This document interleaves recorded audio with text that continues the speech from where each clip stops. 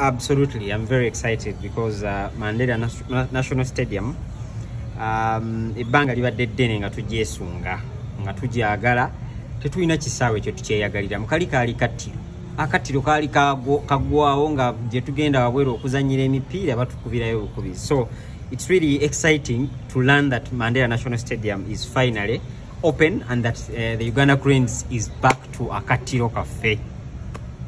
It's great news, and it's of huge significance that Namboole is opening after more than 5 years.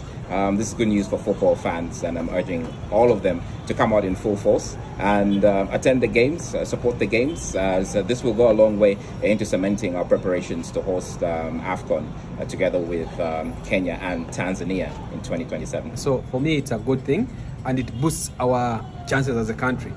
Probably of also having World Cup qualifiers, being played on home grounds. That saves us money because we've been spending money and our players have been playing from outside, and that demotivates. Actually, I'm very excited. When are they opening in Nachivugo?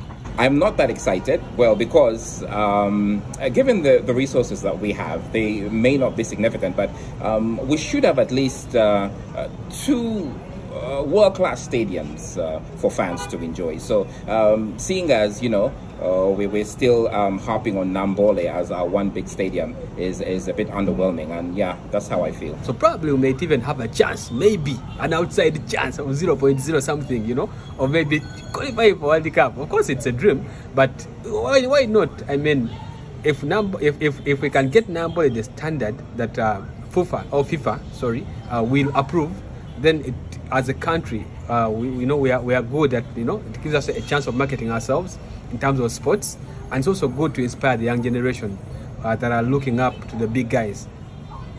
For sure, I am very excited because I know it is our future. My son will play from Namboole.